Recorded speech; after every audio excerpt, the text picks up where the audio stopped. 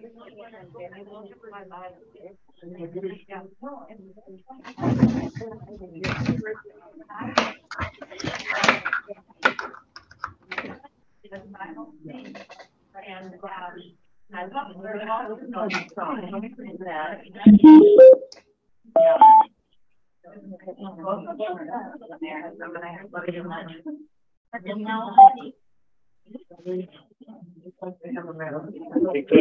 you might need to mute your volume. It's kind of loud.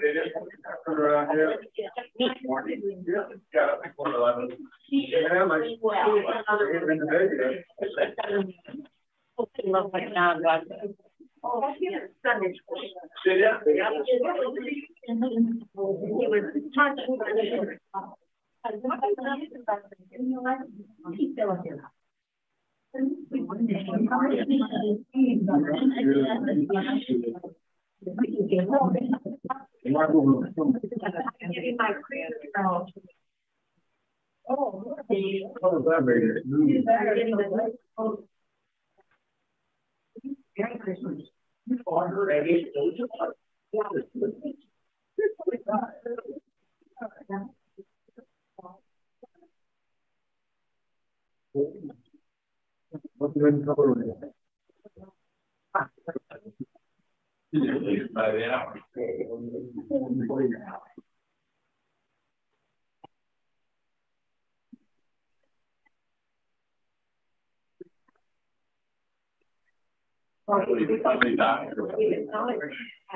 Here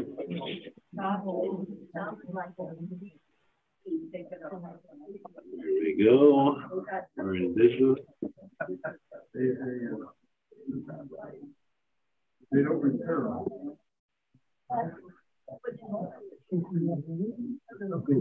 Down here, we can get it up.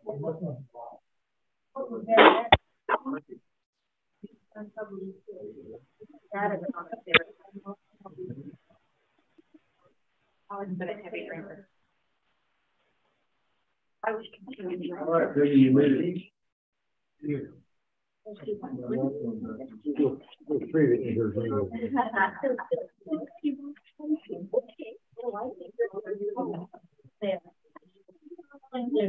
If they're blind, they might wait. Wasn't she on? Yeah, she's been on. I think they're. I haven't seen any reports.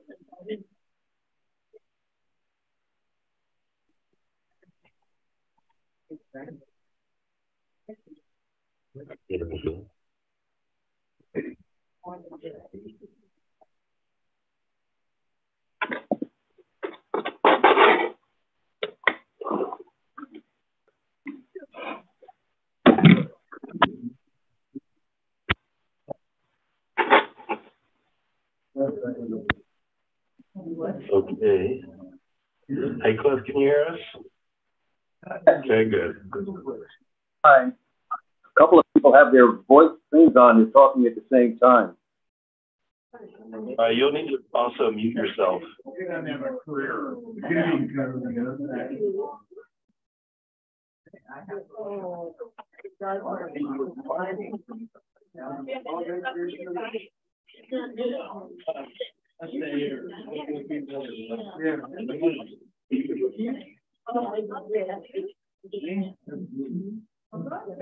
We adopted a 5-year-old spaniel Thank you. My expectation.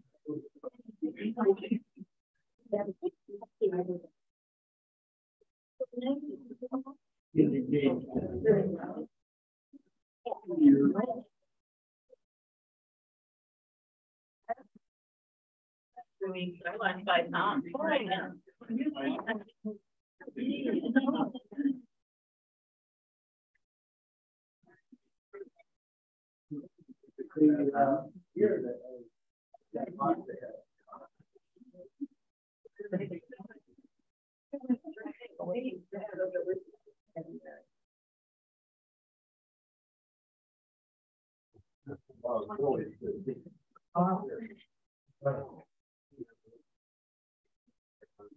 Room, there's a car passing. Has everybody gotten it? Yeah, you get it now. She's got it. Okay.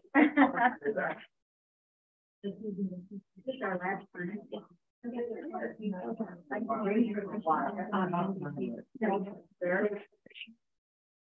Good. Now, I'm so excited. We haven't finished a good Christmas.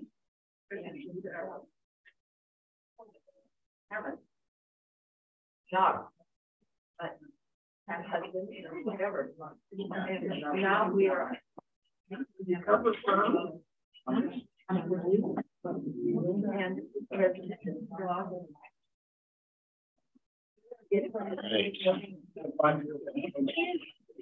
all the chaos that goes with it. We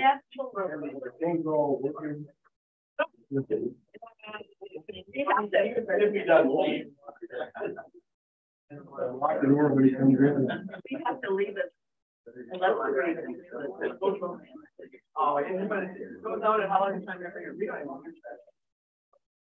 Okay.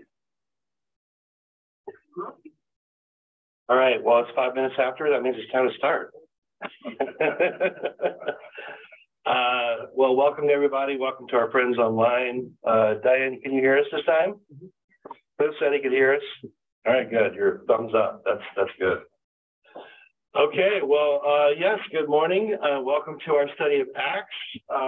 Just as before I jump in and offer us a prayer, this is a reminder, this is our last one for this year. We take a little break and then we'll come back together on, I believe it's January 9th, is that right?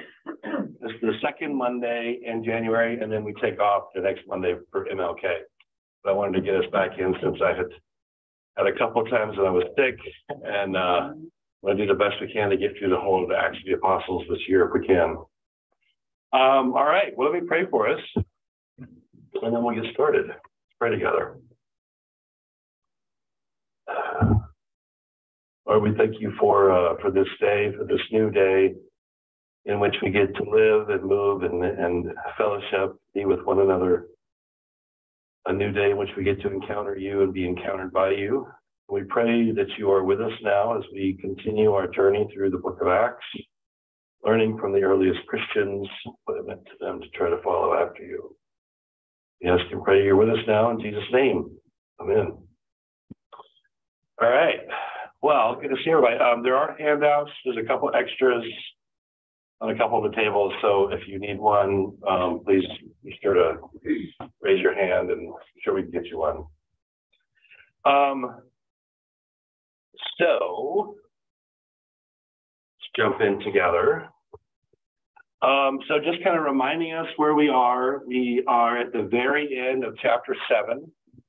And we've just had a huge kind of moment, a crescendo moment, and actually we sort of left off, I guess, the sort of what we might call the final denouement last time, which is Stephen actually being stoned. So in terms of the flow of Acts, still in the first third or so of the book, and we've now surfaced, or the way that Luke tells the story has surfaced for us with significant resistance to the Christian community and certainly to the proclamation of Jesus, which again is not a surprise to us given the fact that that same pattern we found in the Gospel of Luke as we went through. We have a figure who in many ways I think kind of plays an outsized role because he only appears, just briefly for a moment in chapters 6 and then in chapter 7, and then all of a sudden he's gone, and that's Stephen. Stephen was one of the 7 chosen by the Jerusalem community to address an inequity that was occurring in the probably distribution of food, but there may have been other things that were distributed. The word there is pretty broad. But care for widows in particular, as we've talked about, simply care for the poor was very, very important in the life of the early Christian community. Right use of possessions is a major theme as we've already discovered, moving through the first part of the book of Acts. And an inequity appears in the community between those who are probably Palestinian-based, which the text calls the Hebrews, and those who probably came from the diaspora, that is outside of Palestine, and the text calls them the Hellenists. So how does the church decide to respond to this? Well, basically they invent what we've come to call the diaconate, the idea of having deacons, and that word, of course, deacon means to serve, one who serves. Stephen is one of those figures among 7, and I think I've kind of pointed out to you the interesting thing about all of the deacons that are named, and of the ones that we hear about in the telling of the book of Acts, none of them are pictured as quote unquote waiting on tables, which is the way that they're described by the apostles. Rather, they are typically preaching, which is again an interesting development and phenomenon. The most obvious of these, and we will hear about one of the other deacons as we move into chapter 8 and a little bit beyond, and that's Philip. But the sort of the great exemplar of this is Stephen. So Stephen was accused. Basically, I think it would be fair for us to say something like by his countrymen. And what I mean by that is that more than likely Stephen and the other deacons who are the other figures who form the diaconate are probably all Hellenists, right? They're probably all from outside. And the text tells us that a synagogue of Hellenists winds up being the sort of the base or source of criticism of the early Christians, at least in this new iteration of conflict. And they accuse Stephen falsely of meddling with the traditions of Moses, number one, and number two, speaking against the temple. And it's similar kind of trumped up charges that we would be familiar with in the trial of Jesus and in the earlier trials of the apostles that we've heard about in the first part of Acts. Stephen then is dragged before the Sanhedrin, and the text tells us that his face looked like the face of an angel, and then he launches into a speech. Now that nomenclature, the face of an angel, is probably a way of signifying that that Stephen is marked off as a messenger of God, because that's literally what it means to be an angel. And so what you're about to hear then is God's response to the accusations to some extent against Stephen. His whole speech we talked about is shaped according to a convention that you can actually find numerous examples of this in the Old Testament, especially in the prophets, and that is the form of the lawsuit. And oftentimes what happens is Yahweh gets really upset because of what the people of Israel are doing, and Yahweh brings a lawsuit against them. And that's basically kind of the structure, in a sense, of this speech. What's in the content of it? Basically, there are 4 broad themes that Stephen winds up hitting. He talks about Abraham, which is not untypical, but Abraham is one who is obedient, right?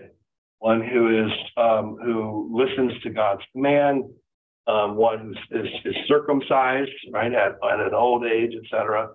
And that's in contrast to what he says about the audience, which at the end he says are stiff-necked people with uncircumcised hearts.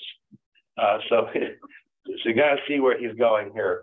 We then get Joseph, and Joseph showing up in a kind of telling of the history of Israel is a kind of strange or unique thing. You don't see that very often. But Joseph allows Stephen to bring in the idea that Joseph's brothers were jealous of him. And one of the things that we've heard multiple times is that one of the reasons that the leadership in Jerusalem keeps going after these early Christians is because they're jealous of them and their power or their effectiveness among the people, as to that theme of jealousy.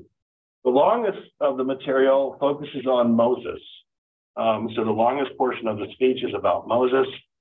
And I think the point there, number one, this is sort of Stephen's indirect way of responding to the charges that he's been the one who's tampering with the traditions of Moses.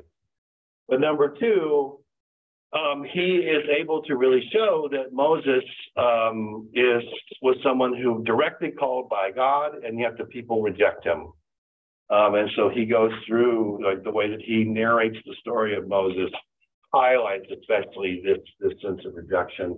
And as we get to about, I don't know, towards the end, or the 2/3 through the Moses material, Stephen's speech becomes more and more pointed and sharper and sharper. And you can kind of feel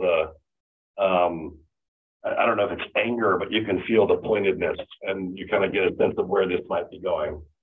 Then by the end, we get a comment about the temple. And I think it'd be fair to say, at least the way that I framed it last week, is it's not so much the issue of having a temple as it is the presumption that seems to come with having a temple. And what's that presumption? That God can be contained in a single place, that God can be controlled, right? That's kind of the idea that Stephen sort of hammers away at. So we don't know if that's kind of where the people were necessarily coming from, because we don't hear them. We hear Stephen pushing back in that direction, and I think it gives us something of an idea of what he would see as the problem. So I mentioned here, right, all of the themes that he highlights touch upon, to some extent, the charges that are put forward against him. And at the end of this kind of lawsuit section, or really the whole speech, the question, which often happens actually in a lot of these early trial scenes that we have in the Gospels and in Acts, the question arises of who really has power. Is it the people that are sitting in judgment, or those who are being judged? And then who's really on trial, right? And that also, both of those things also repeat or echo the way that Jesus's trials are often described, right? Who's really on trial? Is Jesus on trial, or are the people who are putting him on trial the ones who are in the docket? All right, so that's kind of where we are. We have completed the whole of the speech, and we're going to have some bloody action basically at the very beginning here. So can I get a volunteer who's going to read our opening passage?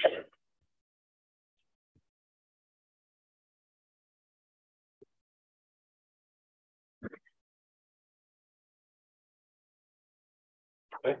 We don't need one. No, we don't. Unfortunately, we don't have one. Okay. Our technology is limited. Okay. When they heard these things, they became enraged and ground their teeth at Stephen. But filled with the Holy Spirit, he gazed into heaven, saw the glory of God and Jesus standing at the right hand of God.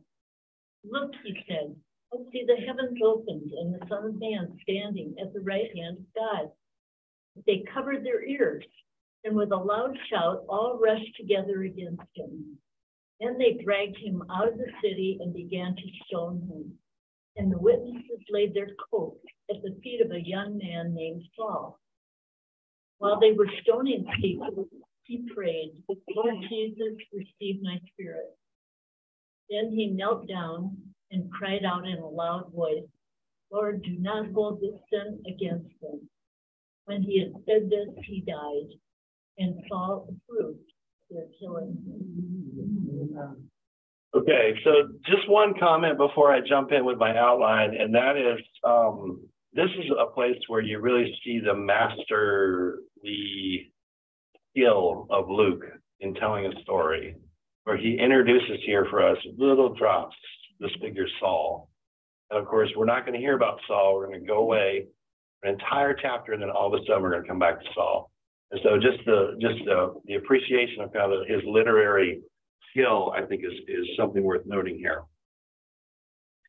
All right, so we have had our speech. If you have your Bible in front of you, you can certainly go back and see how the speech ends. It ends with an accusation, which is typical of most lawsuit speeches. There's an accusation, there's the need for judgment, et cetera. But I think it would be fair to say that given the way that Stephen comports himself through this scene of him being stoned to death, is that he was speaking hyperbolically. And what I mean by that is he's speaking in the harshest terms possible, not in order to destroy his opponents, but rather to provoke them to repent. Right? So that's the ultimate goal. We talked a little bit about this last week, how reading certain of these kinds of speeches, if we're not careful, can lead us down an avenue that looks an awful lot like eventually anti-Semitism, which has been the case in the history of Christian theology and interpretation. All right, so having said that, though, what are some things that we can note? And I've kind of clustered, rather than going through each individual, I've tried to cluster together what I think are two sections really in this little short brief paragraph. The first is the response, basically the rage, right? I think I don't know how else to describe it, but it's a scene of mob violence is what we have here at the end. The nomenclature here, starting in actually verse 54, when they heard these things, they became enraged and ground their teeth at Stephen. That descriptor of grinding their teeth often shows up, especially in the Old Testament, for people who are being described as enemies, either of God's people or of Yahweh himself. And of course, this is a response actually, I should say, building on that, then verses 57 and 58, we go from enraged grinding of teeth, where if you just imagine the physiology of that, it might be hard to hear someone, right? To actually covering their ears as Stephen relays to them the vision that he's having, right? So in between verse 54 and 57 and 58, Stephen has a vision, and I'll come back to the meaning of that vision in just a second. But in response to that, what do? They intensify their anger and their response, and we're heading towards violence, right? We're heading towards the end that we see coming. And I think the last thing to note here, sort of as a sub-theme, which is probably one of the most obvious, but one of the saddest, is whatever pretense to legality there was, that this was a trial being brought before a council, et cetera, has been tossed out the window. What we have now is a lynching, effectively. And Stephen is going to be stoned to death, and the response of him being stoned to death could be one thing, but it's going to be another, and I'll come back to that in just a minute, all right? So that is the response of Stephen's adversaries to his speech and to whatever spirit it is that they feel coming through that speech. How does Stephen comport himself in? What is it that he does? And there really are three things to highlight here. And this, again, is a clustering together verses 55 through 56, and then 59 and 60. So first of all, Phil, it is the contrast of Stephen over against his opponents. If his opponents are enraged and grinding their teeth, what is Stephen? He's filled with the Spirit, right? He's empowered by the Spirit to respond. And what happens? What is the content of that? I would suggest to you the content of him being filled with the Spirit is his seeing the vision, he's going to say, but then it's also him acting on it by saying, forgive them, for they know not what they do. In other words, the Spirit falls on Stephen and he becomes like Jesus, because those two things also show up at the death scenes and trials of Jesus, right? It's not an accident, in a sense that what's happening here is a repetition, a non-identical repetition of Jesus. So he's filled with the Spirit And then he eventually says the very same words that Jesus says in response to his persecutors. So what do we do with those two things? The first is Stephen's vision, and that starts in verse 56. Or I guess it's 55. But filled with the Holy Spirit, he gazed into heaven and saw the glory of God and Jesus standing at the right hand of God. Look, he said, I see the heavens opened and the Son of Man standing at the right hand of God. Now, first of all, before I go any further, this is obviously important because it's given to us twice. It's repeated. Not only does it tell us what Stephen sees, Stephen then tells us what he sees. So this is an important point, right? That Luke's trying to get across to us. He sees this. Well, what is it that he's seeing? He's seeing what is tantamount to the scene in Daniel chapter 7. Daniel chapter 7, I talked about this kind of ad nauseum and at length when we did Luke. I'll just remind you, especially our folks who weren't with us through Luke. In Daniel chapter 7, there's a key moment where Yahweh is gathering all of the heavenly entourage, and the book of life and judgment is about to be opened up, and the nations are about to be judged, in particular the beastly nations. And as a component of that scene, a consort comes out to sit with Yahweh, which is kind of unheard of, someone else who would sit on Yahweh's throne. And who is that person described as? Son of Man. So this scene, this kind of echoing here is an echo back to Daniel 7. Well, what is that scene? It's a scene of judgment. What are we in the midst of right now? We're in a trial scene, a scene of judgment. And so what is this meant to tell us? It's meant to sort of say to us again, who's really in charge? Who's really on trial? Is Stephen the one who's really on trial, or are the people who are perpetrating the crime against Stephen the ones who are on trial? That's often certainly the way it plays out in the synoptics. The unique thing, however, and this is very unique, is that typically when Jesus recounts that scene, when he says, from now on you will see the Son of Man, such and such, he always says, you will see the Son of Man sitting at the right hand of God. And what you have here is the Son of Man standing.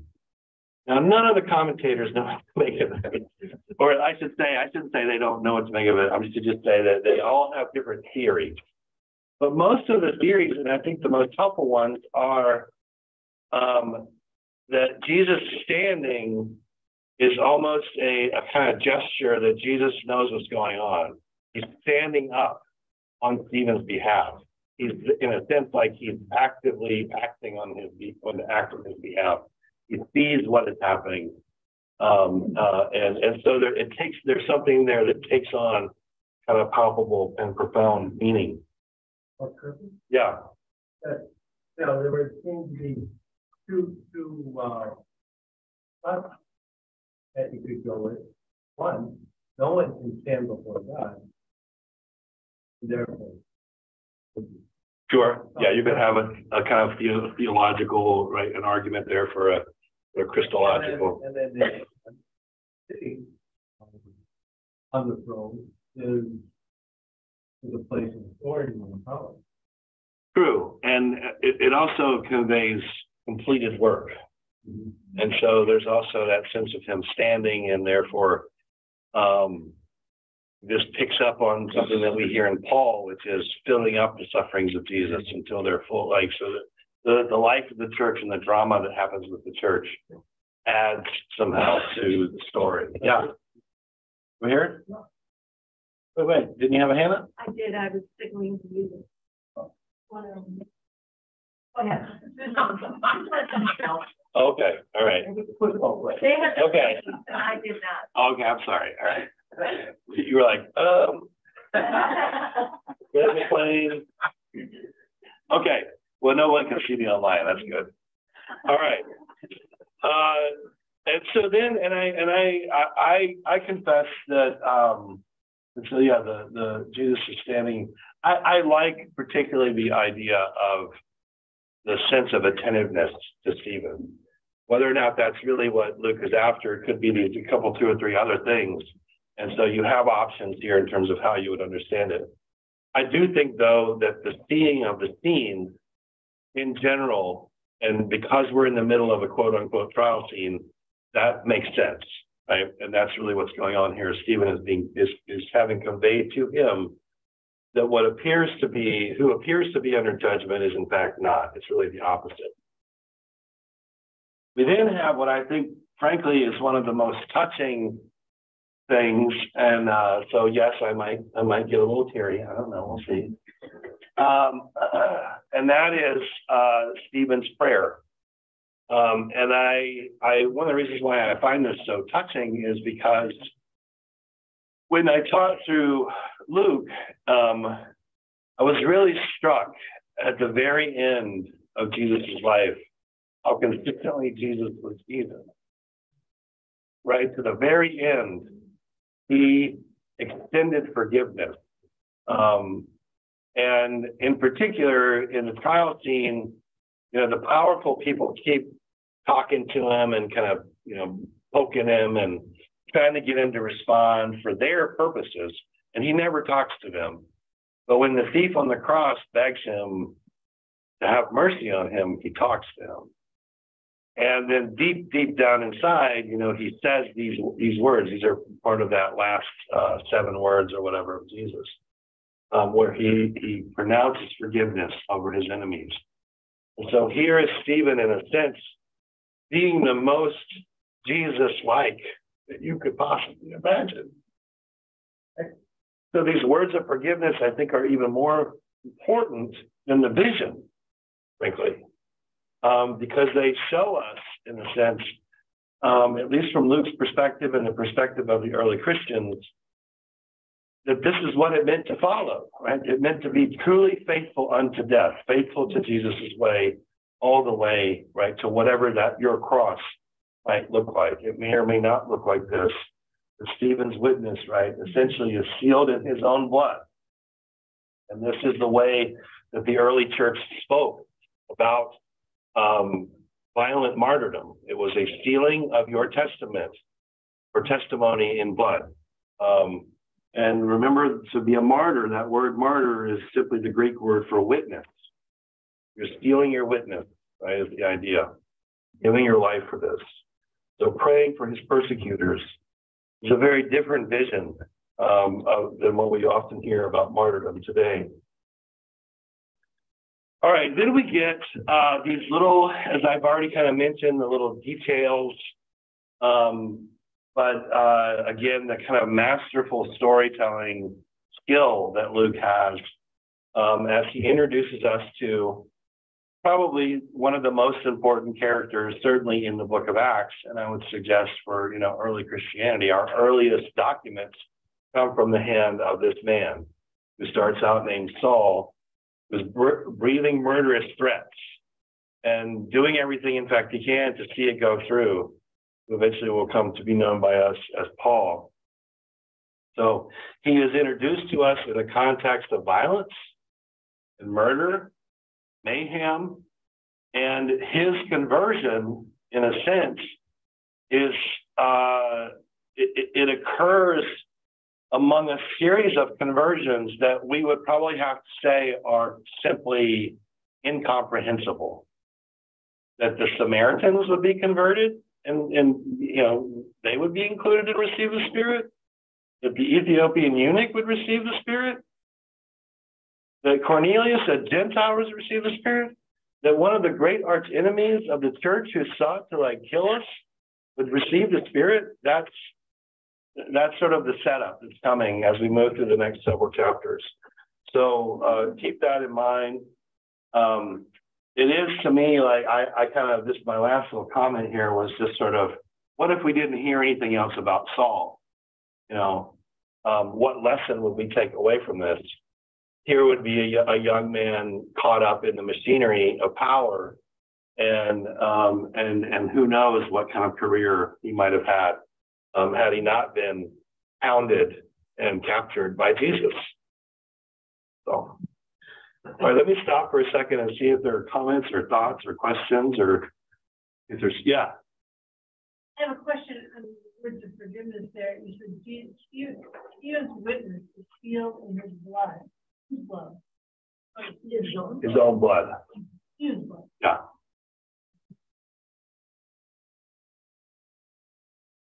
Yep.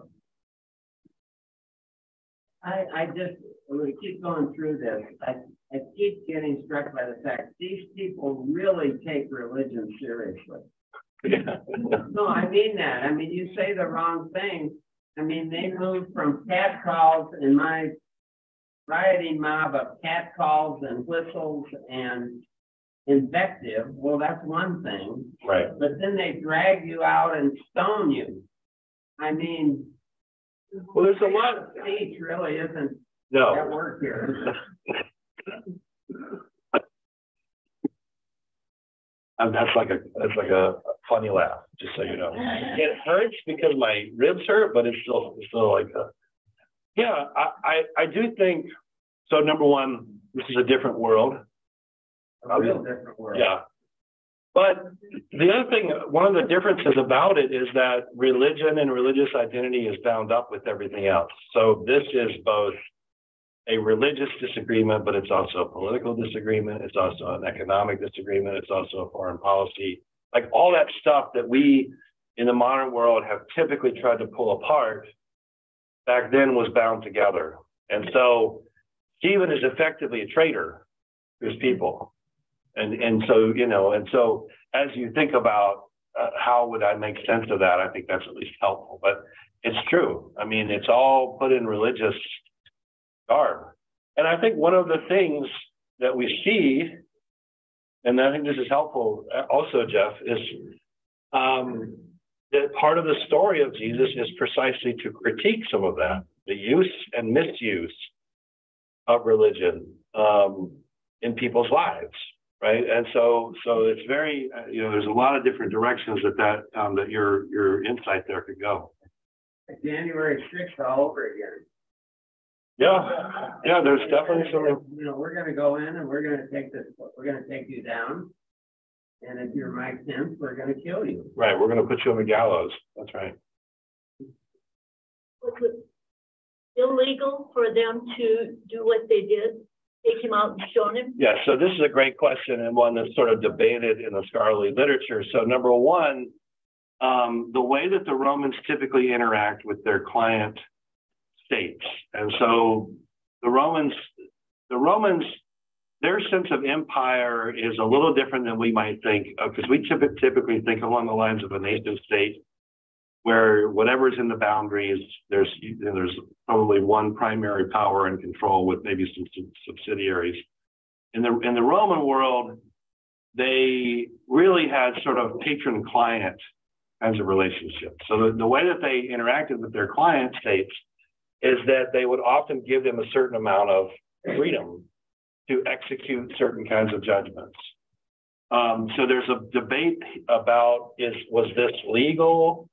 On the one hand, it does seem to fall under the legality of Torah, which is that you could stone a blasphemer. But the response to Stephen's death is not typical of what happens. If someone was stoned to death, no one was allowed to mourn for them. Well, what do we hear in verse 2? Devout men buried Stephen and made loud lamentation. So they both buried him, which you weren't supposed to do, and they lamented his death, which you weren't supposed to do. And I think the implication of that, what that tells us, at least according to some scholars, is that people view this as far more of an illegal act than a legal act. So, but it's not settled, or that's sort of some of the historical background possibilities.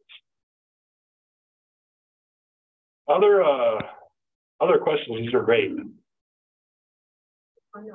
Online. Yeah, go ahead, Cliff. Hey, Cliff. No, go ahead now. Can you hear me? Yeah. Whole trial is all taking place by Jews. All right. And I know there's always a question about whether Luke was also Jewish or not.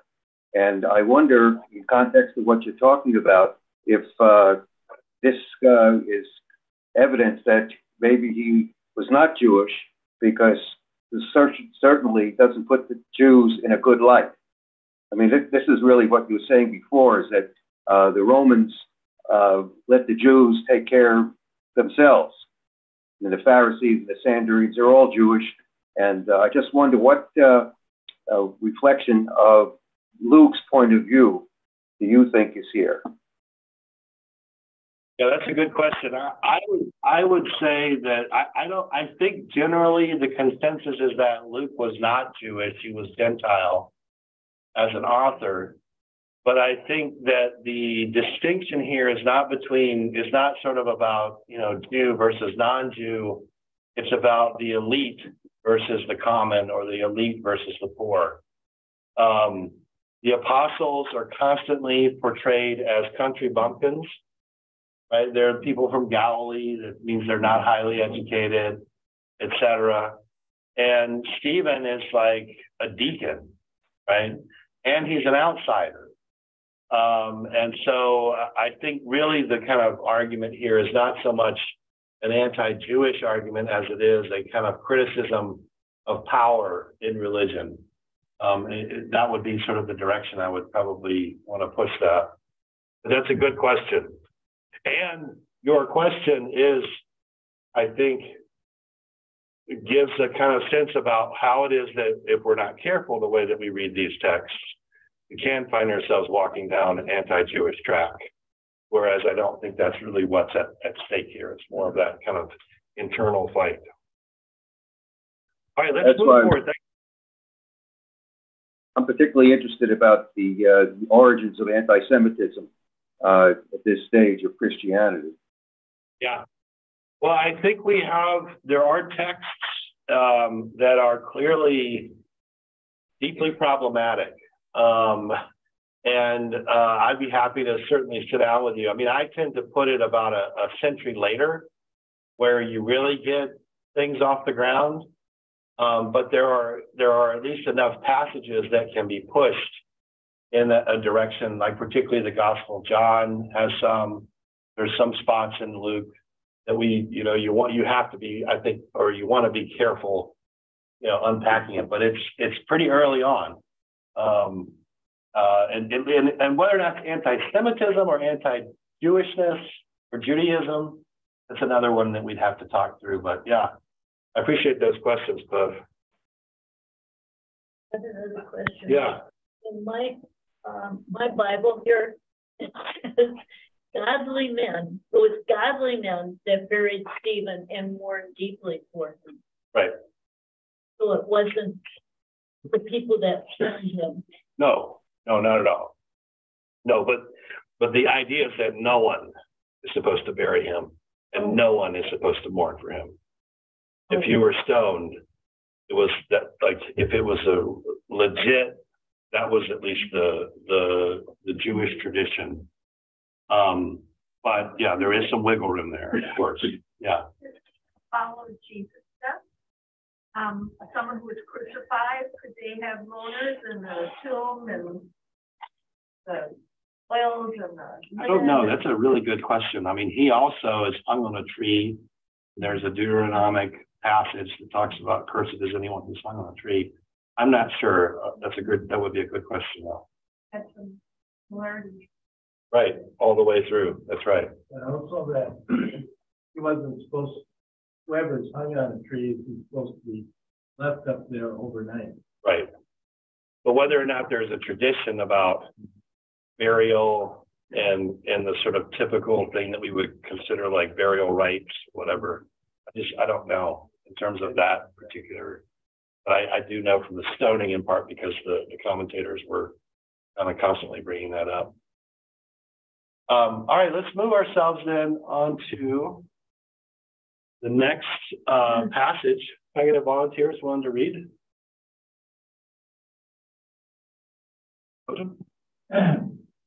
That day, a severe persecution began against the church of Jerusalem, and all except the apostles were scattered throughout the countryside in Judea and Samaria, Devout men buried Stephen and made loud lamentations over him.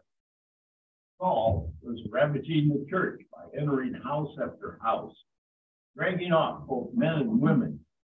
He committed them to prison. Now those who were scattered went from place to place, proclaiming the word. Philip went down to the city of Samaria and proclaimed the Messiah to them. The crowds with one accord listened eagerly to what was said by Philip, hearing and seeing the signs that he did. For unclean spirits, crying with loud shrieks, came out many who were possessed. Many others who were paralyzed and lame were cured. There was great joy in that. Okay, so now we get our second story with having to do with the deacons. So let's start out here. So obviously, the first thing, in a sense, like I guess these first 3 verses function somewhat as a summary statement, but it really has to do with the fallout, right, of what has just happened with Stephen. Right, so Stephen's death itself is not going to be the final end. There's going to be further fallout that occurs. And then we kind of get a shift starting in verse 4 as we watch the fallout, which is, of course, going to be decidedly negative, all of a sudden turn into the pathway to something profoundly positive and sort of new. So verse 1 then tells us, right, that the severe persecution begins in the city of Jerusalem. Now we are pivoting. Remember that from chapter 3 all the way up to about now, pretty much everything that we heard about has been either in Jerusalem or around Jerusalem. And now all of a sudden the story is going to start to be pushed out into new realms. We're going to hear first about the story in Samaria. Then we're going to hear a story that's going to take us south of Jerusalem down into Gaza. And then we're going to start to hear about stories that are going on further north of Jerusalem. And then before we know it, we're going to be in Syrian Antioch. And so the sort of the geographical spread sort of starts, and that fits with Acts chapter 1, verse 8, right? Which is, you'll be my witnesses in Jerusalem, Judea, Samaria, the ends of the earth. Right? So that whole thing is at play here. So suddenly, right, we have a kind of relative security. I wouldn't want to describe it as security, given the fact that this is the third trial scene that we've had in these first 8 verses, but a sort of relative sense of stability, of calm, of growth that's been going on in the community. This is now scattered or upended. And what it tells us is that basically many in the community, most in the community, are diasporized, right? They're scattered. They become, in some ways, like Israel became after the Babylonian invasion. The term diaspora is the term typically used there. And its first use, certainly in its Greek form, was as a way to describe what happened to Israel when it was sent out into exile. And exile is a sentence of death in a certain sense. I think it's worth, certainly in the context of Israel's history. But what we find is that death is not the end. Right? The most famous vision that happens in the exile is, can these bones live? Right? Ezekiel's vision of the dry bones in the valley. Can they be brought back together? Can this body be reknit together? And Ezekiel says, only you know, Lord. And then what happens? It does happen. So diaspora is a kind of, I don't know, liminal state. It's not all bad. It's not all good. But it is an instrument. And that's what we're going to see here. It's going to become an instrument by which the gospel is going to be spread. And I also would like to say that I think in general, this actually fits with patterns of the gospel spreading that we know about historically. So, for instance, I've taught you a class before called Christianity on the Silk Road. More than likely, there was some spread of the gospel that was happening on the trade routes that headed into Central Asia and over to China by some merchants. But it was really when the Persians invaded Rome and took captives from one of the key cities in eastern Syria.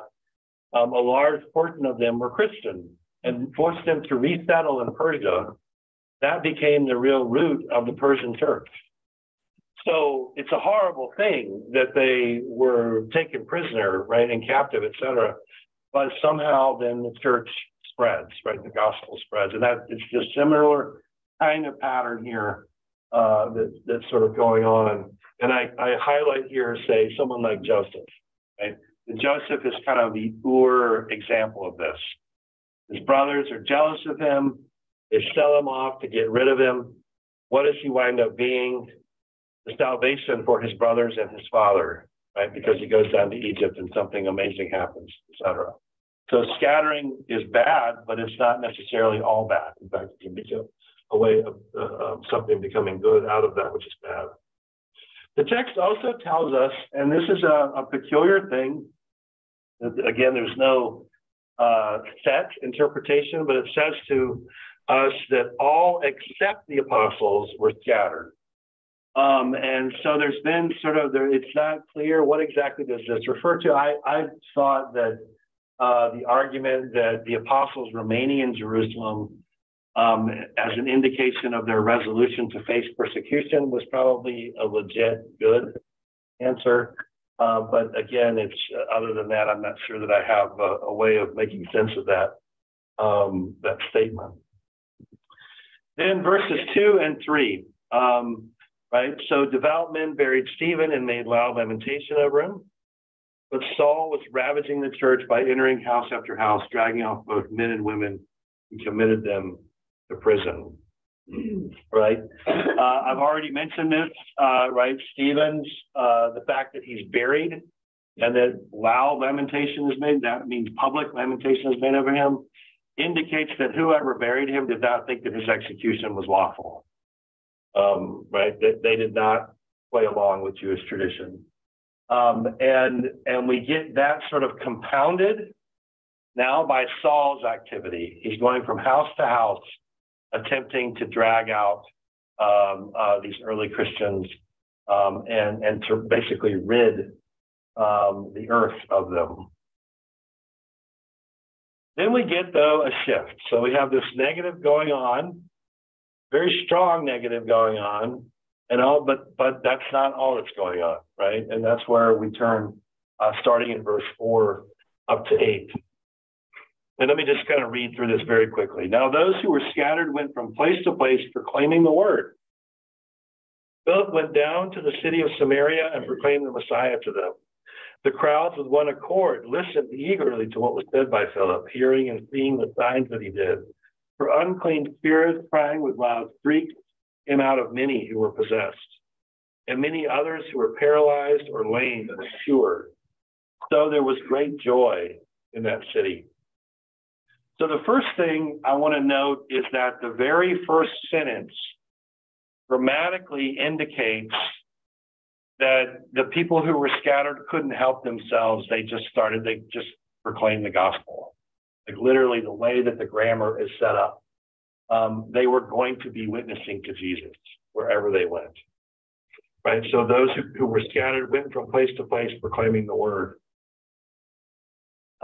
Where does the episode kind of give us an anchor?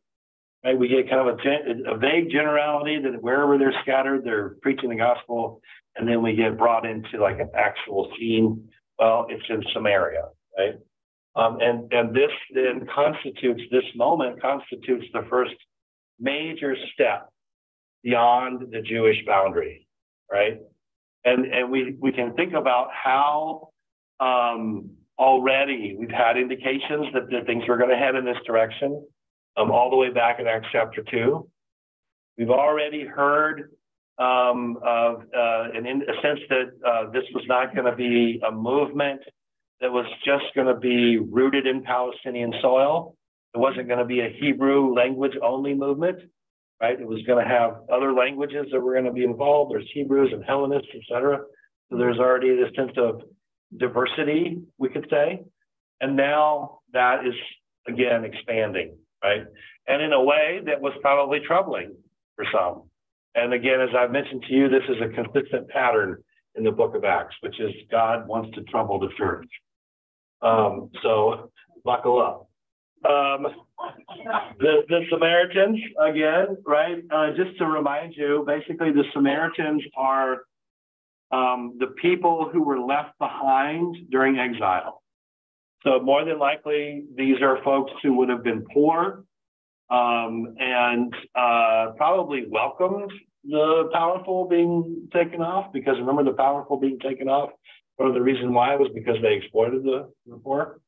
But they also intermarried, and that became a huge issue once the exiles returned.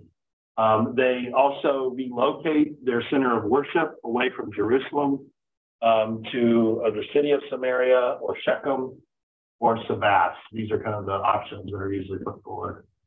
So they're cousins, effectively, we could say, of the Jews. It's a step beyond the Jewish boundary, but it's not a huge step. But oftentimes the people that people hate the most are the people that they're related to. All right. So the intensity here of despising and anger would be real. And we want to keep that in mind. And interestingly, I kind of thought about this as I was reading through it. The text tells us that these people listened and saw. They did the two things that the Jerusalem leaders just couldn't seem to do. They couldn't seem to, remember, most of the trial scenes that we have early in Acts, they don't even care about the fact that people are being healed or the truth of it or not. They don't even want to hear about the preaching in the name of Jesus, right? They just want them to shut up and stop causing trouble. Well, what do we have here? We have the exact opposite response, right? Of a careful hearing, a careful seeing, and the response of joy, right? Effectively, which is kind of a mark, sort of vaguely, I suppose, of the Spirit being present in the midst of this. All right, let me stop just for a second before we jump into, because we're going to be now introduced to a very interesting character in early Christianity, a man named Simon Magus. Are there any comments or questions before I transition? I was just thinking of Jesus when he's introducing the parable. Let me tell you about the good Samaritan. And the crowd kind of laughing. Right. Like, nothing good comes from Samaria. What are you talking about? So they're like, yeah, this is going to be a great joke. Right? Then I'm dumb. Other comments? Other questions? Thoughts? Okay, then let's put us into our next. We're still in the Samaritan mission. And this will go on for several verses. Let me get a volunteer who's one to read our next passage. Is there? Now, a certain man named Simon had previously practiced magic in the city and amazed the people of Samaria, saying that he was someone great. All of them, from least to the greatest, listened to him immediately. And this man is the power of God that is called great. And they listened eagerly to him because for a long time, he had amazed them with his magic. But when they believed Philip,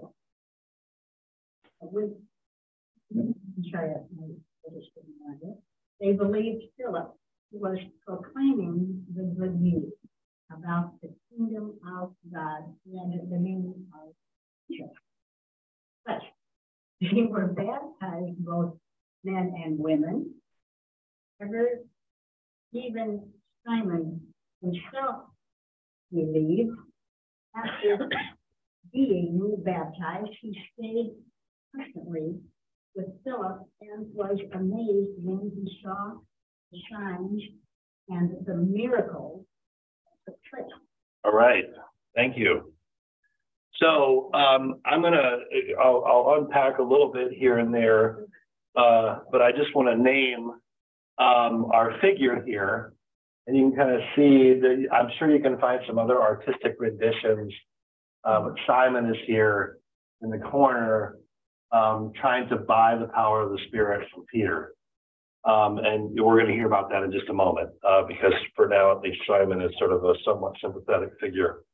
This is a figure who comes to be known as Simon Magus, Simon the Magician. He takes on a life that goes way beyond this passage, the passages we're about to hear. He's kind of, I would say in these passages, he's sort of an unfortunate figure who's clearly misled, but there's no sort of definitive sense that, that he can't be reformed and kind of brought back in. He goes on, though, in the history of Christianity to becoming the first heretic.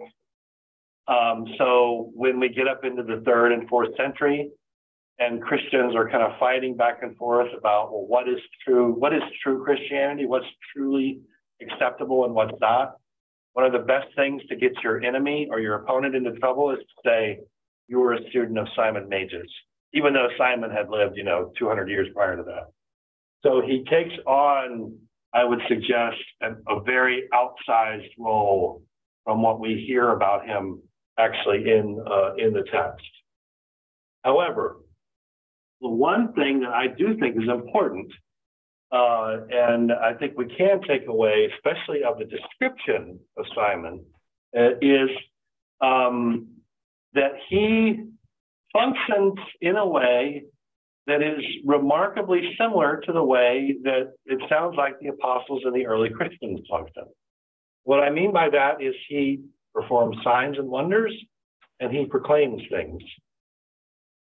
Both of those things are at play in his ministry, right?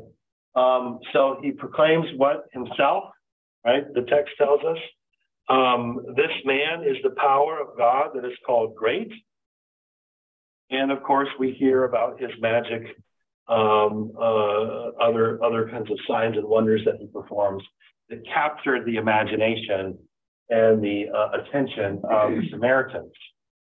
What do we take from this? I think what you take from this is you have to beware that the form is not necessarily the same as the content, right? The form here of signs and wonders and a proclamatory message, which Simon has, really sounds an awful lot like the form of the preaching and work and ministry of the apostles. What's the difference? The difference is that the apostles are speaking about Jesus, right? And the way of Jesus and living out that life, whereas Simon is talking about himself, right? So it's the content, it's the material content in a sense that marks off the difference as opposed to simply the form. Yeah. Maybe you just answered this, I'm not sure. A magician does magic things that appear to happen but don't really. And Jesus and his followers performed miracles to be seen for reasons of.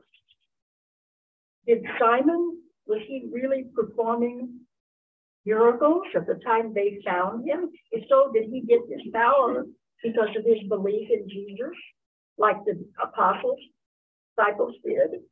But, so let me kind of cut through that and say, first of all, I don't think you're saying this, but I want to make sure everybody's clear. Magician in the ancient world is not the same as magician today. That's number one. Magician today takes on the air of entertaining, performative, right? Magician in the ancient world, I mean, there were people who wanted to argue that Jesus was a magician because of what he was doing, the healing signs and wonders. If you remember when Moses confronts Pharaoh and he throws his staff on the ground and it becomes a snake, who is it that also can throw their staff on the ground and becomes a snake? The Egyptian magicians. So they carry a certain kind of quasi-religious healing connotation with them, and in a way that sort of almost makes them sound like they would be holy men, or they would be people who would advise great, powers or whatever the case may be. So Simon, I don't know what he actually did, but he's decidedly not pulling rabbits out of hats, is kind of what I'm trying to say. He is certainly probably doing something that that makes people have to sit up and think that some kind of power is embodied in this person, right? For them to take on that more than likely he himself either encouraged or maybe proclaimed, that would be the. So I'm hoping that helps to cut through. And that's when this comes back actually to your comment from last week, John, of discernment, right? Discerning. And this is why Simon Magus probably takes on a role as a sort of type in the history of Christianity, because he sure looks an awful lot like what a Christian apostle would look like, right? He's able to perform certain miracles and signs, and he has a proclamatory message that maybe blends in, but it's at the end of the day, the content of it does not match the actual content that the Christian gospel wants to mess.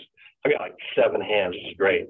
Yeah, I knew I was going to open up this one. Yeah. Well, I was just wondering, verse 13, it says, after being baptized, Simon stayed constantly with Philip and was amazed when he saw the signs and miracles that took place. Doesn't that suggest that there was a clear qualitative difference between what Philip was doing and maybe the trickery that Simon was employing? Yeah, absolutely, totally. And but the form. It's that form versus content. It looked good. He was good at what he was doing.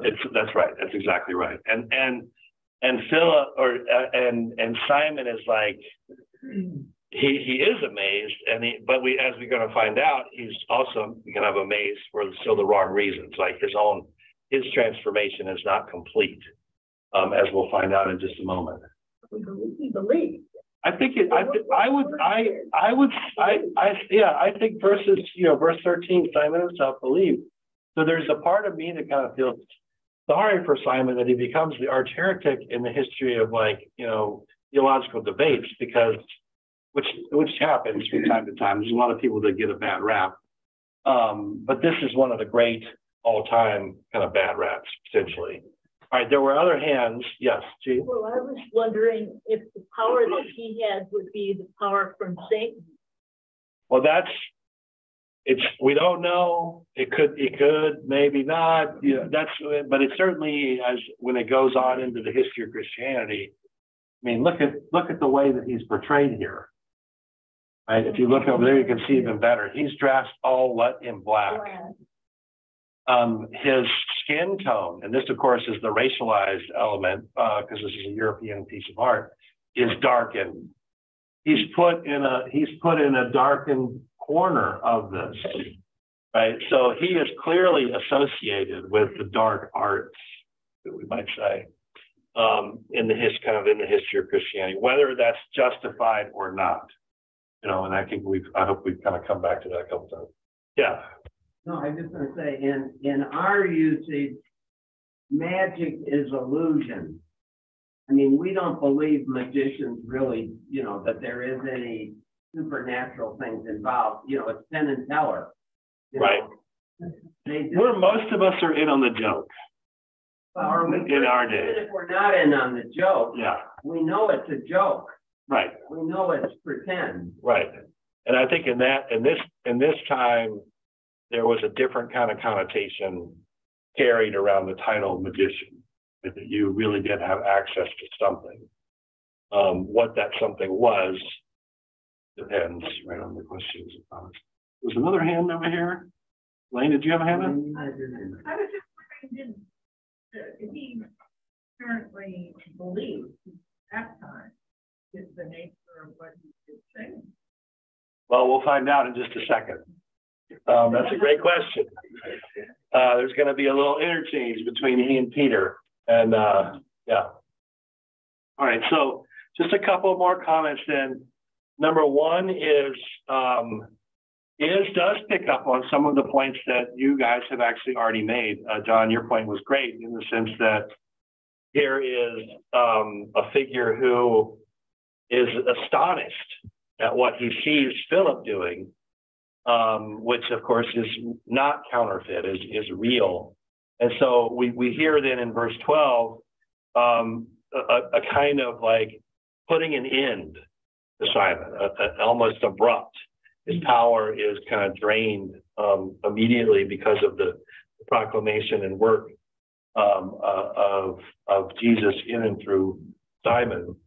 And I think what we take from that, or what maybe Luke wants us to hear, because this is not going to be the last of the confrontations between the gods. We use that language. Right? As the apostles, as other Christians venture out, there's going to be confrontation with the gods, right? And that's going to be political and everything else, but it's also certainly going to be religious. And one of the things that we get sort of again and again is that this confrontation is between two powers that are not equally matched, right? Because Jesus is the real deal. And that's what we see here as a sort of first take on that. We then, I think, as I mentioned here, verse 13, and I'm, you guys may be persuading me a little bit more today than when I wrote this the other day. I don't know. But I have here, like, we don't really know the sincerity or lack thereof in Simon's conversion. Not clear, but like hearing you say, what you're saying, even Simon himself believes, right? Maybe there is more of a sincerity there than I was kind of initially thinking of. He is, however, right, we got to keep reading, exactly. He is, however, clearly attracted to power. And I think that's one of the things that we should also take from him hanging around Philip. He won't leave Philip's side. Not because he feels, loved and welcomed and wrapped up by Philip, but because he is interested in power. And I think that's something that we've already seen. He had the power to mesmerize the Samaritan community, and now he's lost that. This question, one of the things then that Simon does, I think, raise is the way that spiritual power can oftentimes be confused with other kinds of power, right? One of the things we're going to find out in just a minute is that Simon thinks that spiritual power works the same way other kinds of power works. The person who exercises it, it's under their control. It can be procured through normal means, i.e. I can bribe it away from you or pay for it some other way or another. He doesn't have a sense of the upside downness, right, of Jesus's power. The fact that it doesn't work that way, but we'll see that here in just a second. I'm going to move us into give it our time so we can finish up this theme. We won't, unfortunately, get into the Ethiopian answers, but can I get a volunteer who's willing to read? That one. Now when the apostles at Jerusalem heard that Samaria had accepted the word of God, they sent Peter and John to them. The two went down and prayed for them that they might receive the Holy Spirit. For as yet the Spirit had not come upon any of them. They had only been baptized in the name of the Lord Jesus.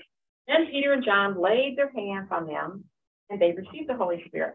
Now when Simon saw the Spirit was given through the laying on of the apostles' hands, he offered them money, saying, "Give me also this power, so that anyone on whom I lay my hands may receive the Holy Spirit." Peter said to him, "May your silver perish with you, Simon, because you thought you could obtain God's gift with money.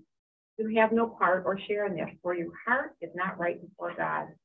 Repent, therefore, of this wickedness of yours, and pray to the Lord that, if possible, the intent of your heart may be forgiven you. For I see that you are in the gall of bitterness and the chains of wickedness."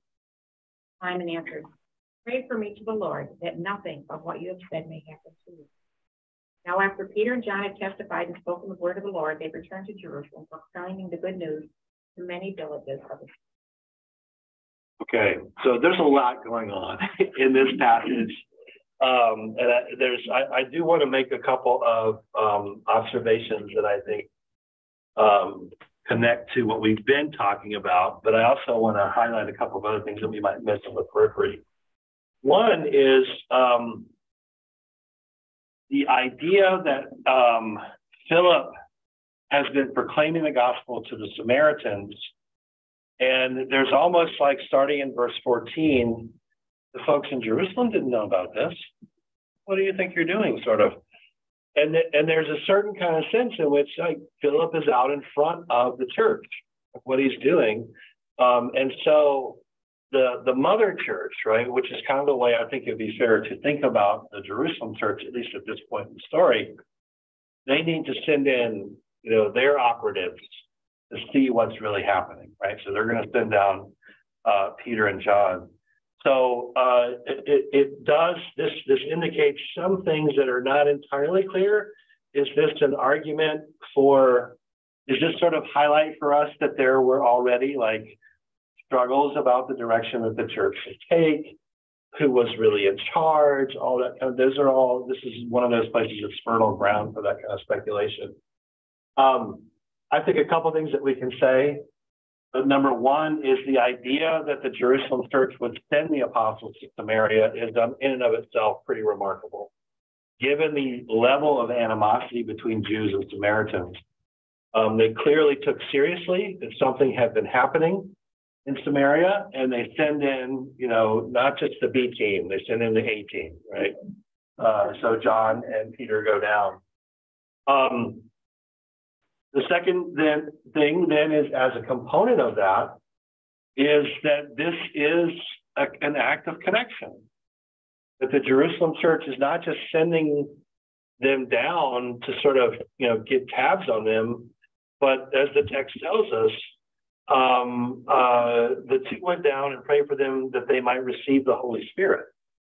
And so their intention is not to get them in line, it's rather to extend the fullness of the blessing. Right. So the connection element here, I think, is really important because these new hearers of the word need to be enfolded. The second thing that is also a kind of track that we'll hit from time to time in the book of Acts is the connection between baptism and the Spirit.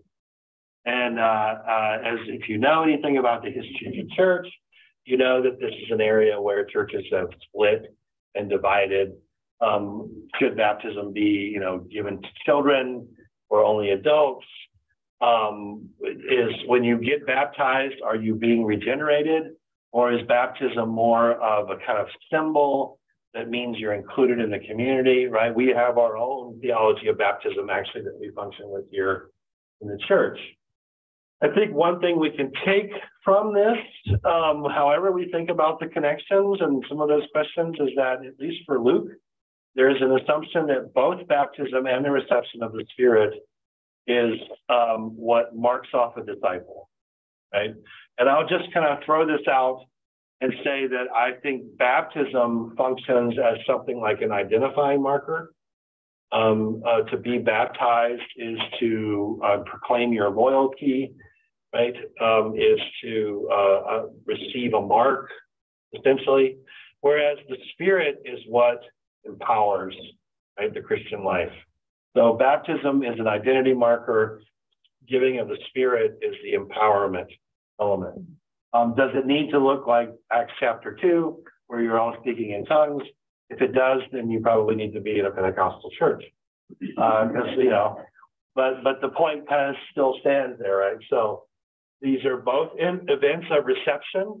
I think this is important.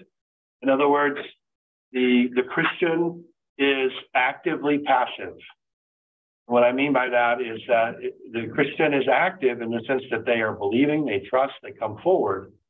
But the primary actor in this event of baptism in the Spirit is God. Right? God is the primary actor. So that's what I mean when I say actively passive. One of them clearly empowers Spirit, while the other one clearly, I think, identifies. All right. So we get this, and we get this little brief commentary. We also get, for just a second, a pause where we might say, oh, the apostles have the power to decide who gets the Spirit or not. You could come away reading this text thinking that. But thankfully, that's going to be, the rug of that's going to be pulled out from under when Peter goes and visits Cornelius, because he's going to start speaking and the Spirit's going to fall on Cornelius without any function or role. So the power of the Spirit we're going to find is not under the control of the church, but the church can be a conduit for that. That at least is the hope. All right, so then what do we get? We get some more drama from our good friend Simon, starting in verse 18, right? So now when Simon saw that the Spirit was given through the laying on of the apostles' hands, right? So he's watching and he's thinking, oh, they have the power to do these things. He offered them money, saying, give me also this power so that anyone on whom I may lay my hands may receive the Holy Spirit. All right. Obviously, Simon has misjudged because as we hear from Peter, he really strongly pushes back and effectively rebukes him. So what are the levels? And I mentioned here, there's several sort of levels of misunderstanding. And I kind of have three that I found compelling, at least in the commentators I was looking at. The first one, which I think is probably the most important one, is the kind of idea that Simon is operating with, or thinking that the power of the Spirit operates like other types of power, other types of social power. Right? It's something that you can possess and something that you can deploy as you see fit. And that is decidedly not how the Spirit works. And we're going to find that out as we move through, that the Spirit blows where the Spirit blows, right? That's kind of one of the main mantras. The second, of course, is an assumption that's built on the first, and maybe it's even said there, and that is that the apostles can control the Spirit, and they cannot, as we will find. And they certainly cannot control the Spirit for their own material gain, which I think is where buying and selling, right, the offering of money comes in. And that, again, leads into the third, right, that the apostles in the community, this is a last mistake, that they operate the way that other groups operate, right, which is they buy and sell their goods. Again, this episode with Simon, I think is also a good salutary episode in the sense that you can find numerous examples in the history of the church where the church, in fact, does act like this. It does buy and sell itself. It does, allow its religious identity, its words, its power, whatever you want to say, to function the way that other powers do. And of course, that then becomes, I think, a place for critique for the church. Yeah. I mean, I don't disagree with anything you said, but doesn't it seem to the people who were seeing what was happening here, particularly of Philip, that he's doing all the planting here and doing the spade work and everything and baptizes them. But then the A-team comes down from Jerusalem, lays their hands on them, and then they get the Spirit. It's like Philip is a second-class citizen here or something. Yeah. I mean, it would tend to suggest that people would get the impression that the apostles. There's some people that have that. Have this control. And that's where, as I said before, that's where it's like this is fertile ground for these kind of conversations about the dynamics within the early Christian community. And whether they're like, how was leadership structured? How did power actually work in the early church? Like, who was in charge and who wasn't? Was it shared leadership with the 12 apostles? How does that work when many of them are off being apostles somewhere else, et cetera? But yeah, what you're kind of picking up on there is like, it's there in the text a little bit, kind of unspoken. And I'm not sure exactly how to resolve it, other than we keep reading And what we find is that the apostles oftentimes, and particularly the Jerusalem apostles, are in fact not always on the cutting edge of things. And the second half, of course, of the whole book of Acts deals with someone who is not a Jerusalem apostle, right? Someone who's sent from Antioch. So there's ways around that, but I do think that, like, you could leave this scene thinking precisely that, right? That the Jerusalem church had to kind of somehow weigh in to protect its power or its prestige. Yeah, Tom. Just more so that this is more like story back in Joshua, you know, because they were having victories and victories. You get to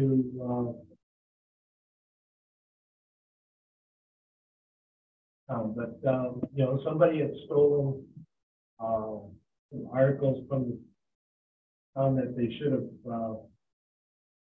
that were under sanctions. They destroyed. Yeah, and so this is actually revealing something wrong. That and maybe Simon's the crux of why the spirit didn't fall on anyone. That's interesting. That could be a very interesting reading. Yeah, the Simon becomes sort of a personification of a deeper problem for the whole community. Yeah. Interesting. All right, I like that. We got to talk some more later. All right. So then what happens? Peter responds, right? Responds to this request and the set of assumptions. And the response is, I think, relatively straightforward, right? And that is that Simon is one who is obsessed with power, and more than likely power for greed, right? Power to accumulate, whether that's followers or anything else. And so the fact that he wants to exchange money. In this case, I think it's fair to say that we have now another recapitulation of Judas, and maybe even Ananias and Sapphira. But in the case of Simon, there's a door for forgiveness that's left open. Right? We don't hear the same kind of shut door that we got with Judas. And, you know, maybe Judas certainly could have received forgiveness, and who knows if maybe he did. But with Ananias and Sapphira, they get a shut door. And of course, their judgment doesn't necessarily mean that they're condemned to hell or anything. But there is that distinction here, right? Because there's no sort of sense of finality in the way that the story is told about Simon and his response. Lastly is Simon's own response. And I think this is interesting as a kind of final exposing of Simon. Simon begins our entire section about Samaria as a very powerful figure, able to perform signs and wonders with his own unique message as a conduit for God's power, etc. And he ends begging for someone else to pray for him because he can't pray for himself. Right? I mean, I think that's the kind of way of thinking about this in terms of a full circle. Lastly, then we get verse 25, which functions for us as something of a summary statement. Right now, after Peter and John had testified and spoken the word of the Lord, they returned to Jerusalem, proclaiming the good news to many villages of the Samaritans. And so, again, a summary statement that tells us about the rapid spread of the gospel. The very next story, the one that we're not going to do today, is of a figure who comes from what would have been the edge of the known world. And so the Ethiopian eunuch. And so we'll take up that story in January together. Let me end with, I've got a couple of questions. I decided today to go with, here. Yeah. According to the question, Mike and I have to go. We have a repairman coming to our disposal. need that for Christmas. All of us have so enjoyed this and been praying for you and your health. Thank you very much. And this is for everybody. Very good. Thank you. Thank you.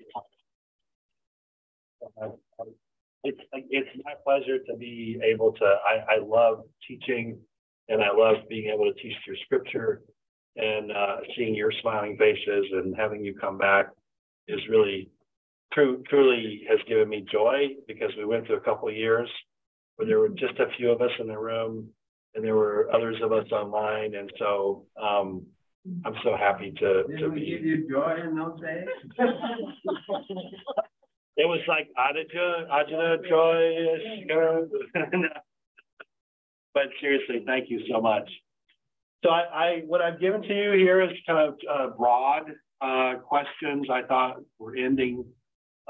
We've gone now through about the first third of the book of Acts. I think there's about 24 chapters. We're kind of in the middle of chapter 8 towards the end. What has stood out to you so far in our study? Are there any particular themes that you've noticed that you found especially challenging? And what do you feel like you've learned? And you can, as you're able, you can answer one of those, or you can answer the question you thought I should have asked you. That's always an option. So I'll give you about 4 or 5 minutes. And again, if you need to go, you're certainly allowed to do that as needed. But I'll come back and we'll have a conversation.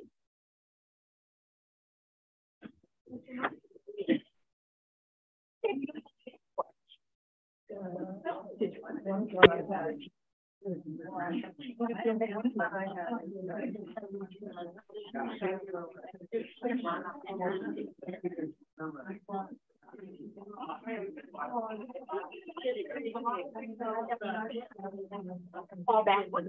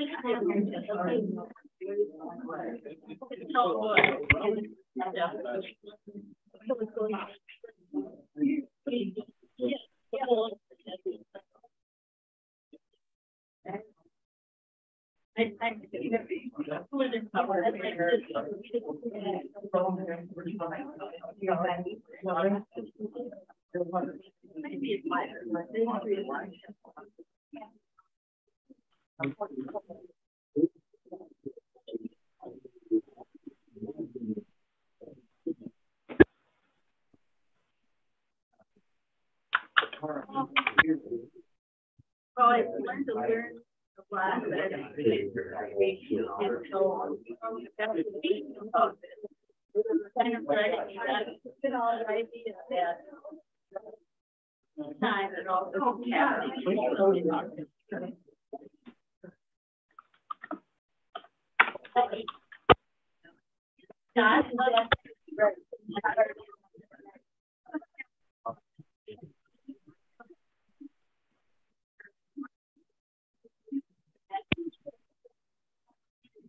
Very cute. But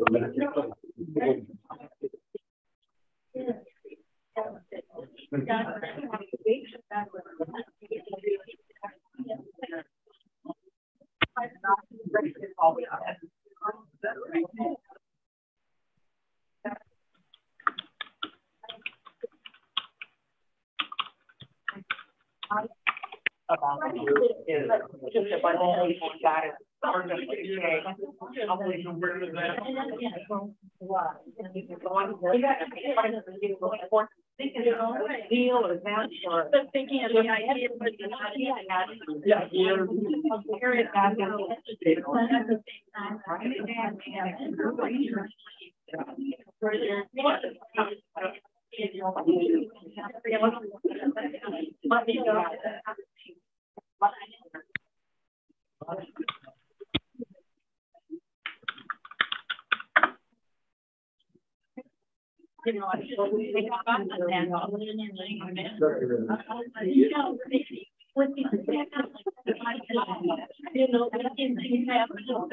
Yeah.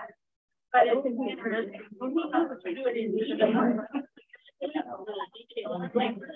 But the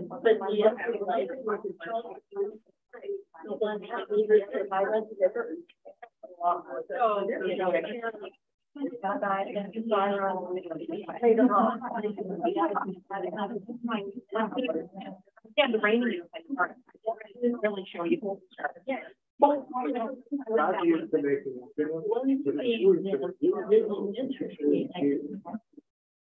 Really.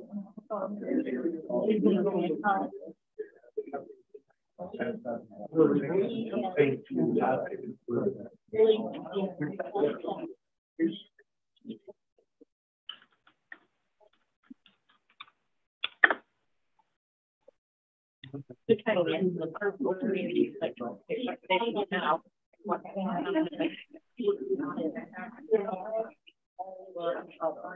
I'm also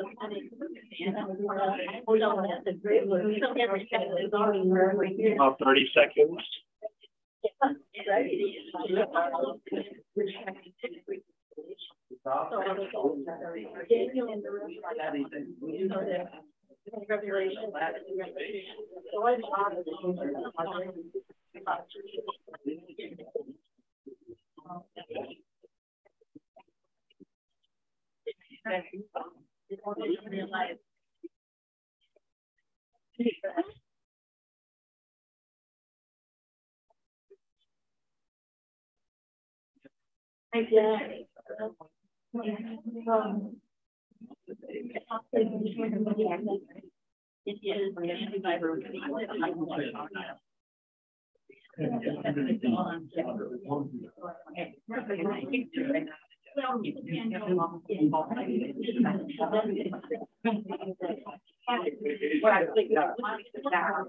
Okay. Let me invite you back for our concluding discussion. Today was more of a broad set of questions as a kind of way of wrapping up before we head into our Christmas and New Year's holiday. So what were some things that you discussed at your tables? Themes that came up, yeah. Well, I laid in bed for 3 weeks sick, so somehow I got off top course here. I absolutely love what we're doing, and I'm seeing it like it's like we're looking through a microscope. I mean, we've just got this little area that we're focused on, and now it's going to go wider and wider. But I started thinking, well, what was God doing in China at the same time that all this stuff was happening? What was he doing with the Mayan and the Incas? I mean, he loved them just as much as he loved us and the Native Americans and whatever. So we don't have any of that revelation about anything else that was happening anywhere else in the world. We're so focused in. Yeah. So I just started thinking about, he must have been acting. He must have been finding kings and setting up kings. He must have been taking kings down like he does in Daniel. He must have been doing all sorts of stuff. Yeah. Well, there's an Old Testament, there's a great, I can't remember, Tom may wind up knowing this passage, but there's a passage in one of the minor prophets, I think, that where Yahweh says, of course I'm taking care of the, the Philistines and this, and these other powers that, just because you don't know about it doesn't mean that I'm not attending to them. And so I think that's right. These are the kind of things that I think are interesting to ponder, because our text and our story is very much focused on this one spot. Makes us think we all have the answer. Yeah, I think we want to, as we go through, obviously, I do think the story does give us a Jesus state answer, right, of who God is, but all of the precise details, we could probably afford to be a little bit more open-handed, because number one, it's, several, thousands of years ago, they dreamed in different languages, they ate different food, all that stuff. And then if you put on top of it, God loves all of humanity, that there are other things happening in those spaces too. So that at least opens the door to think about that. Romans 1:2 talks about that we're That's according to the revelation that we have. Right. Right. Yeah. That says the gospel's not working. In that they were bad back then, we got the same problem today. Well, I mean, they're just like we are today. Well, that's true. Just like they were back then. No, I would, but does that require until we say the gospel's not working? That would be my. I do think, though, I do hope that as we've gone through, you do have a feeling that, like, in a pretty profound way, we are just like them and they are just like us. Yeah, the humanity comes through, right? Exactly, all sinners. But the gospel power, right? And I think this is where I've been stressing this idea that it's often the spirit that's operating outside of what the church would expect. You know, like, I mean, for the fact that the gospel would go to the Samaritans, probably, you know, if you took a poll, if you did a survey, you know, 70–80% would be like, no way. And then when it goes to the Gentiles, it's probably been higher. I mean, so I do think and hope that you've gotten that sense of, the limitations. And I hope that, to me, that's a sort of source of hope. It can also be a source of frustration at the same time, though. So I get that. Yeah. I'm just struck by this. We don't spend a lot of time in Acts. We deal mostly with the Gospels and the letters, but we don't spend time in Acts, yet it's critical to understanding the development of Christianity. But we sort of, I don't know why we bypass it, or maybe it's too hard to capture in a few Yeah, I don't know. I mean, I do, it is interesting that, like, certain traditions are shaped by certain portions of scripture. So we come out of the Reformed theological tradition, the Swiss Reformed tradition, which is probably shaped above all by the book of Romans and the Gospel of John, right? So that those were the two texts that Calvin and others were just, you know, they hammered away at it. Whereas I grew up Methodist, just like you, John, right? Jeff, I'm sorry. And Wesley loved Matthew. Like, he loved the Gospel of Matthew because he loved the Sermon on the Mount. And if we were Pentecostals, we would have spent an awful lot of time probably poring over the book of Acts. And so there might be some of that as a reason why we don't hit it, but I'm happy that we're doing it together now. And I certainly hope that you're kind of leaving with a sense of, you know, the acts of the Spirit as much as the acts of the apostles.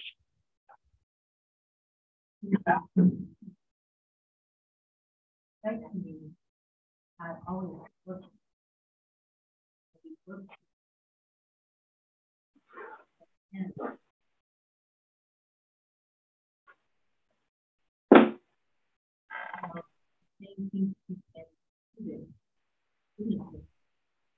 Yeah.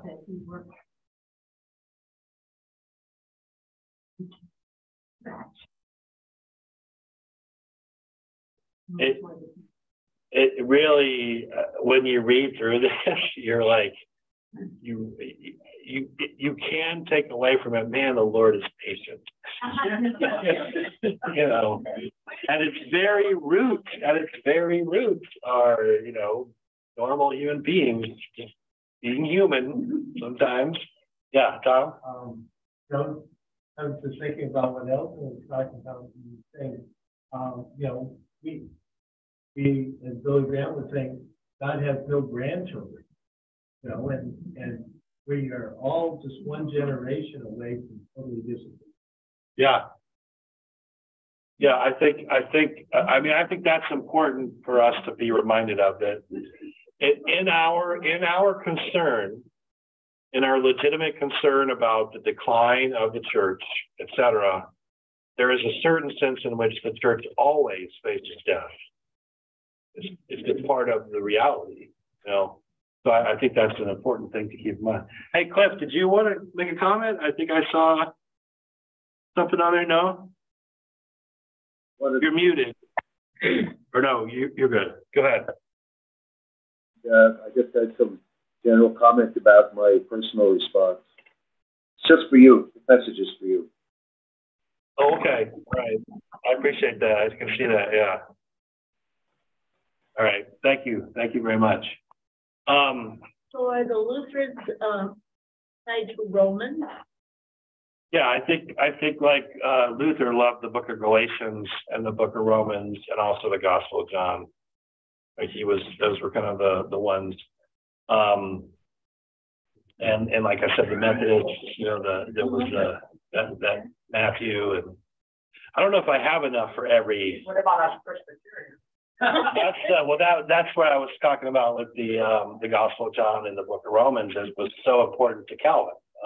And kind of central to what he was about. So let me, as a wrap up, are there things that we can put down on a prayer chain here? I've written down Terry Warner because his brother just passed away. Are there other concerns? Over Christmas? Yeah. Well, Jane Buller's having back surgery. She has a growth on her spine that's starting to get extremely painful. And they have to untangle it and remove it. The meningioma, I don't know what, something like that. Meningioma, there you go. Right. It is, yeah, it's serious. That sounds like it. When is she having that surgery? Well, she's scheduled for January, but now she's in so much pain, I think maybe she'll give up Christmas if she could get it going before then. Prayers for everyone over Christmas, that their families can finally get together and everyone stays healthy.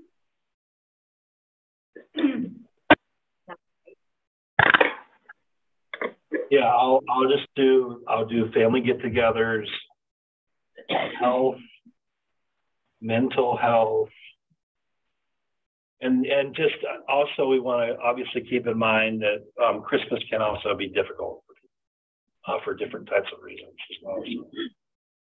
So, yeah.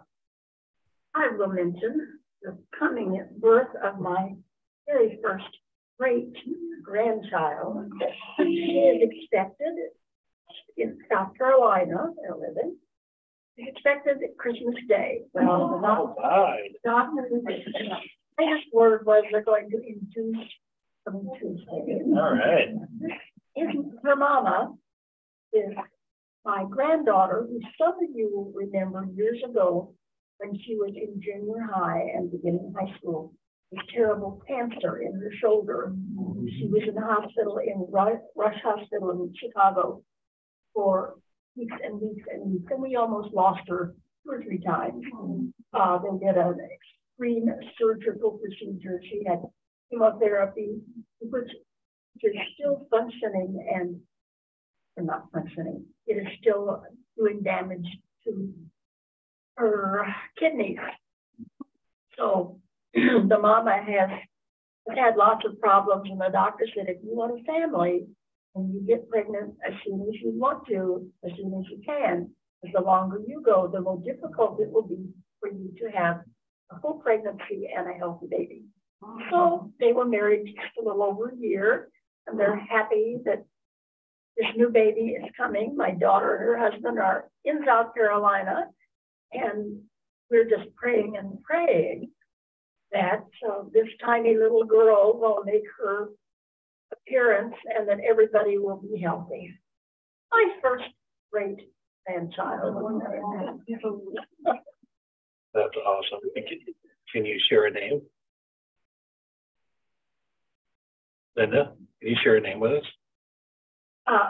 My granddaughter is Katie Jo. Hey. Okay. I can't even say her last name. What's the baby's name? Can't remember what they're going to name her. I'm sorry. That's okay. We're just going to name her Linda's great grandchild. That's right. That's right. Well, let me say, unless there's something else, I'll say a quick prayer.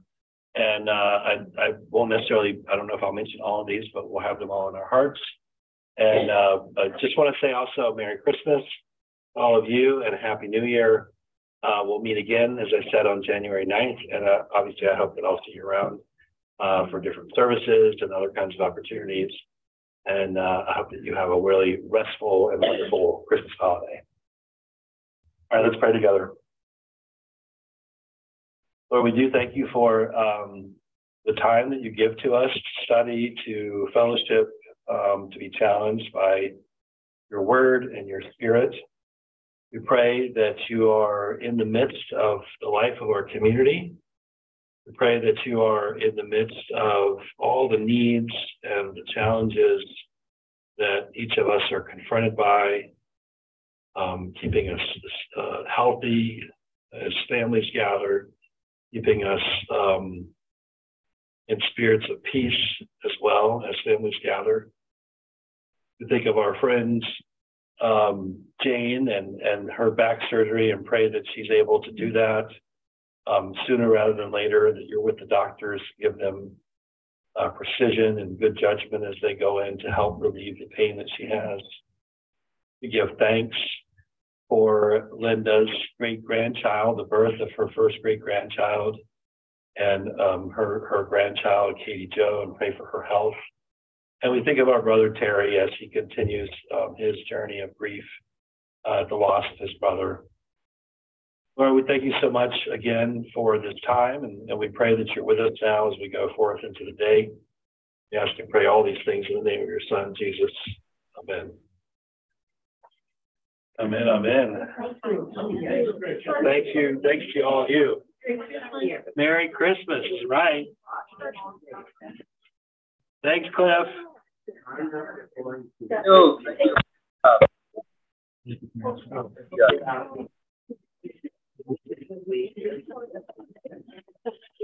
Yeah.